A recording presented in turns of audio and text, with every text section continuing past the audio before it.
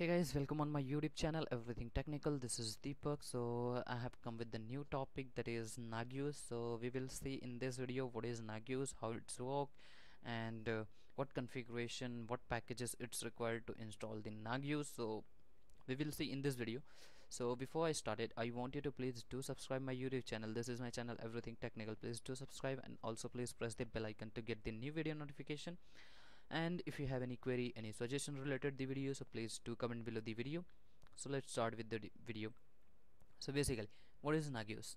So Nagios, it's a basically monitoring tool.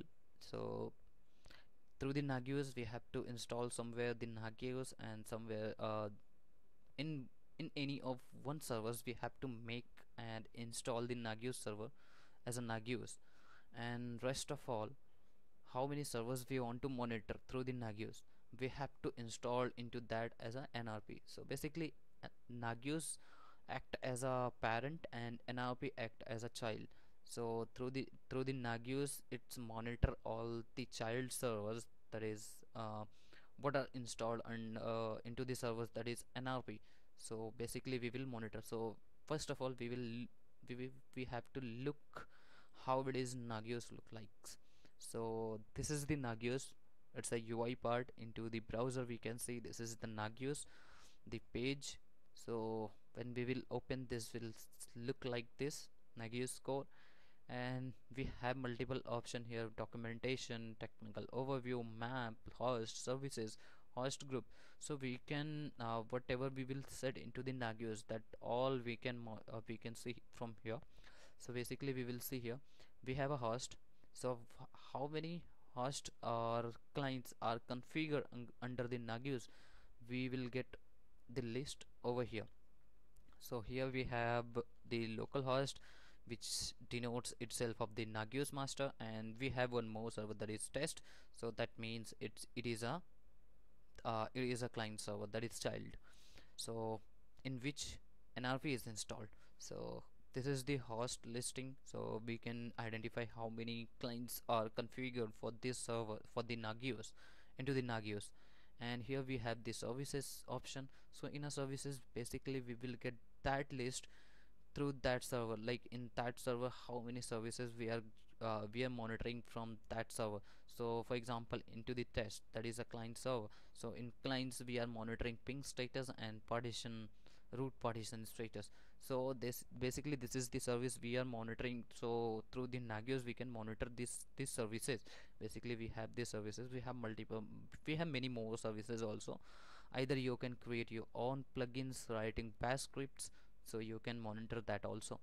So this is the basically the Nagios and NRP. So what are the ports, what are the packages it's required? So now here the ports, as talking to the port into the Nagios master. So Nagios master use basically HTTP, HTTPS, SNMP, and SSH service. So basically these are the major services, which major plugins or service which is used by the Nagios. And like if we will talk about the port numbers, so HTTP 80 port, HTTPS 443 port, SNMP 161 and 162 port, and SSH is 22 port. So NRP also use 5666 port. So NRP is working on 5666 port. So NRP is also using 5666 port. So this is the video about the Nagios and NRP. What is Nagios? So basically after installing these things, what we have to check, how many configuration file we have to do into the Nagios master. So first of all we will see into the Nagios master. So I'll show the screen for the Nagios master. So I'll show you this screen here. If I'll go ahead into the, if you're installing the Nagios, so by default location will be a USR local Nagios. So this is the location where the Nagios will be installed, the master will be installed. So under this we will get these options: bin etc include, as bin shareware or libexec. So these are the directories. So basically we have to work on etc. So here etc, like I'll go ahead and I'll let you know. So here we have the directory. So here we have a bin directory. So in a bin directory we are getting all the binaries file. In etc we will get the configuration file, and in includes we have a few more, like we will check it what it is. Includes, so includes doesn't have anything seems for the yet, so I'll check ahead in libexes. So here in libex, so we basically in libexes we will get all the plugins, Nagios plugins under this directory. So we'll go ahead in next. For the next, as win as a, you know, the secure binaries share, and where there is few more directories, so I'll go into the etc. So we will talk about the etc. So into the etc we have mainly we have to work on etc only. So here etc we have few more files, that is inside the etc we will get the nagios cfg, nagios.cfg object, one more directory, and we have to check. So basically here nagios.cfg is that file which we have to configure to if we are just customizing on nagios, so we have to work with that nagios. So I'll show the look of the nagios.cfg. We will check the nagios.cfg. We have to mainly work on this cfg file. If we are like if we are making any our customized file, so that we have to do the configuration under this. So this is the basically all about the configuration.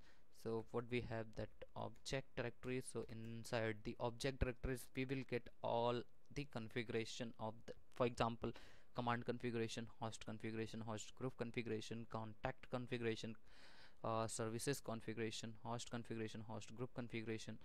So these all are we will get under this directory. So here we have only single directory for yet, so we can split this directory, split this file to the multiple files, and we can work on that particular files, and we can configure that file into the nagios.cfg configuration, what we have seen over here, nagios.cfg. So inside of the nagios.cfg we have to define, instead of host.cfg we can create our own file, host.cfg local. Instead of localhost we can write our host.cfg, service.cfg, host group.cfg, services.cfg, commands.cfg, contacts.service, contact.services.